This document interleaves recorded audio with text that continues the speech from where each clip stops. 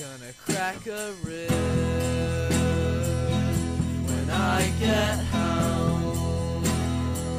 I'm gonna bury you in my favorite hole.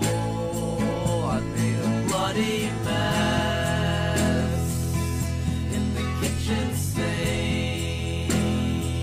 I tried to fix my I've never known someone like you, tangled in love, stuck by you from the glue. Don't forget.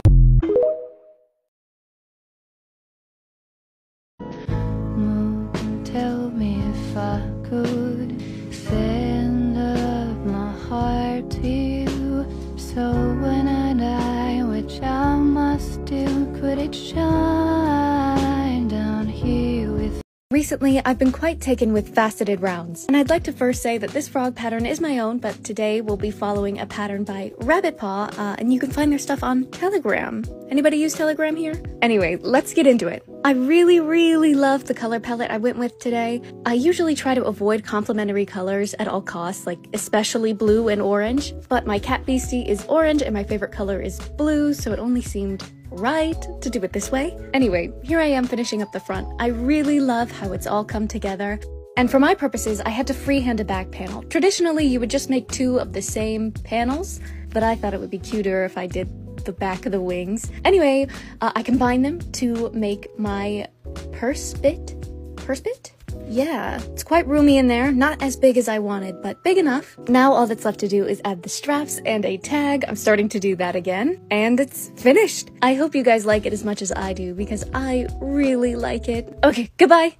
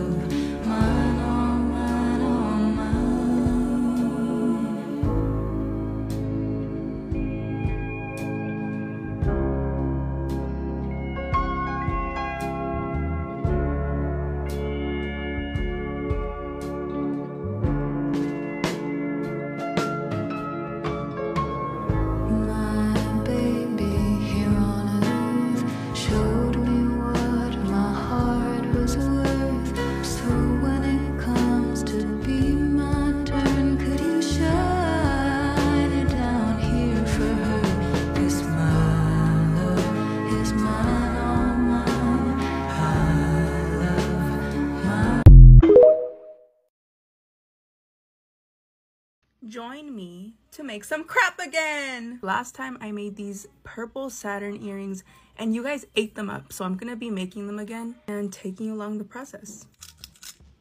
2. Making a little loop like always. Y'all know I need that loop. Perfect. Now the bead goes through. So I've only made these earrings once, but I already feel like I just have an instinct to make them, because I just know how I think and I'm like, oh, I would do this step next to like make it look good. And this actually took me 2 tries. This is the second try. It balances well, but it still has a tilt that like Saturn has. And now we add the seed beads. And look at this funky one that I found. Why is it so long? Now we're working on the rings of Saturn, except this isn't really Saturn. It's like a purple planet.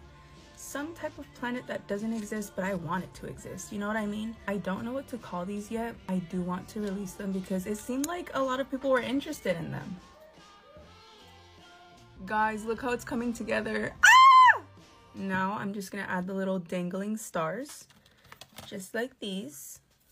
Guys, I failed. Just kidding, finished. And they look cuter than ever. And I'm so excited to release these. I still don't have a name for them yet, but give me like 2 weeks and I'll get everything together and they'll be up on my website.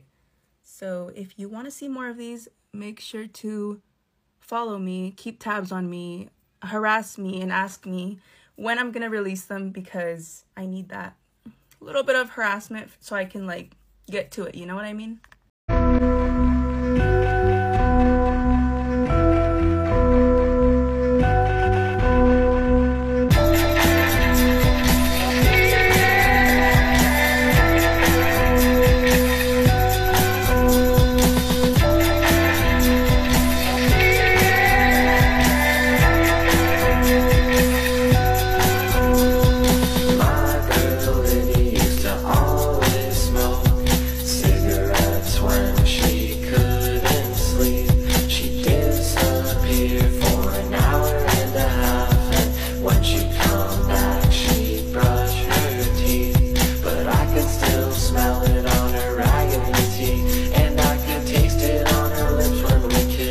It's day one of my DIY gift idea series, Holiday Edition.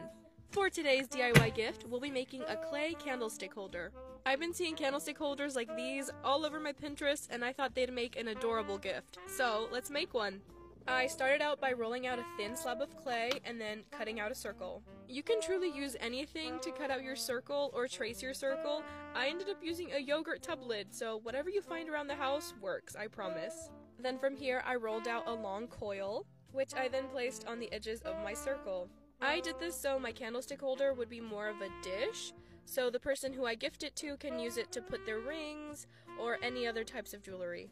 Now here I'm just blending the two together, the coil and the circle that I had cut out. Don't be afraid to take your time with this step. I mainly used my finger to smooth everything out, but as you see here, I also used the round edge of my clay tool, and I also added some little coils for some extra reinforcement on the edges. Then after all of this was done, I smoothed it out with my sponge and set it aside to dry while I rolled out a mini slab to create the center part that will hold the candlestick. When making this part, it's important that you make it a little bit wider than the diameter of your candlestick, and that's because your clay will shrink when it dries. Trust me, I learned this the hard way, and I had to make a whole new candlestick holder.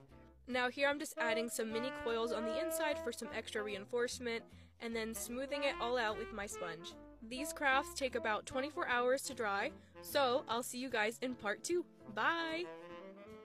Here are 5 DIY Christmas gift ideas. Super easy and cheap. Number 1, air clay magnets. Get air clay for $6 and the back of magnets for literally $3. And then when I would recommend like creating magnets that are tailored to your friend's personality. So if they really like flowers, like make flowers. Or if they're like a foodie, you can make like their favorite food. Basically just customize it to your friend and their interests. Recommend writing a note so your friend can hang it on the fridge. Number 2, a charm keychain. These are literally the cutest thing in the world, and you can give them to your friend and they can customize all of their purses, their bags, tote bags, etc. Just more personalized to your friend, I would recommend picking their favorite color and getting charms that are related to your friend. Or you could even just like put their name on the keychain. I'm obsessed, and this is so easy. This is literally just like a pin and you can just like hang charms on it and you can get like beads anywhere. Number 3, a personalized frame. If you guys have like a favorite song together, or if you went to a concert together, you could print out that song and put it in one of these clear frames. Literally get a clear frame for $1 at the Dollar Tree too. And I would recommend like writing your friend like a bunch of notes of like memories and why you appreciate them and happy holidays and stuff like that. Number 4, a memory box.